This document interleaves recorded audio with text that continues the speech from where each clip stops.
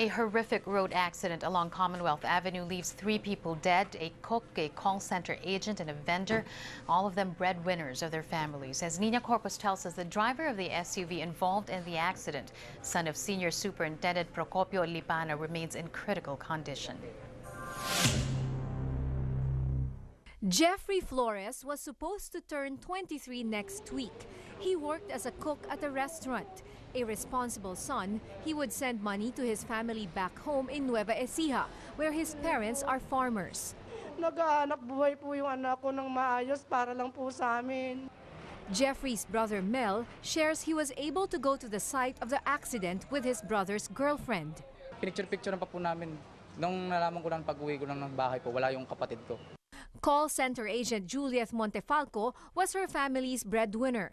The 20-year-old had so many dreams. She used to be compared to celebrity Aubrey Miles, but now she is barely recognizable. Talagang ano siya, alam mo yung aso na pinukpok yung ulo, nasabog ang ulo, ganun siya.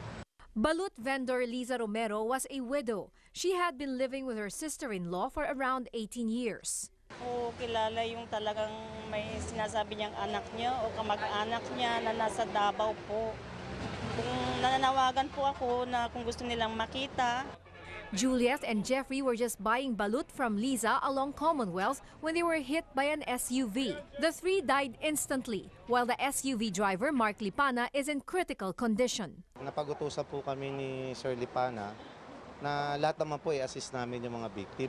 Mark's family has promised to help shoulder the funeral expenses of the victims. His father, Colonel Procopio Lipana, has also asked for privacy as the family copes with a difficult situation.